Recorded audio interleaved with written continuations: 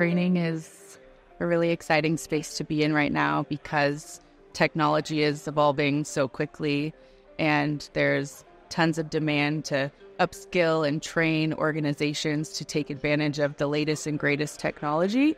My role is focused on addressing what the organization's needs are and building customized training plans to address those needs.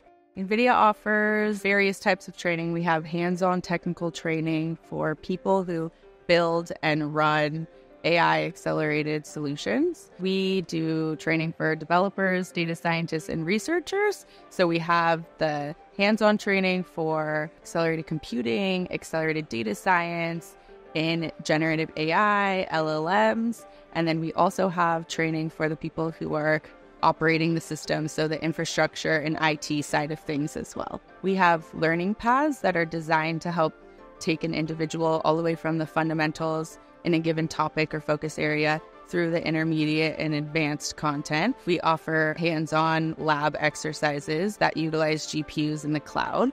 That's one main thing that differentiates us from the other technical training that's out there. Our content is created and delivered by NVIDIA certified instructors, experts in their given domain that have a bunch of experience in the industry, which is wonderful.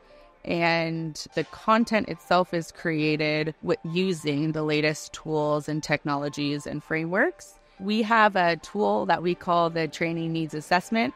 So we send it across the organization, team leads. We pull together the top projects and use cases, the different issues that people are running into or bottlenecks that their teams are facing. And then we pull together a plan that matches our hands-on training with their needs.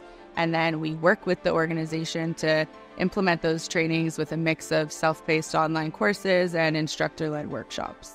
We know how important credentials are in the training industry. So we have course competency certificates as well as professional certification in order to validate skill sets for individuals.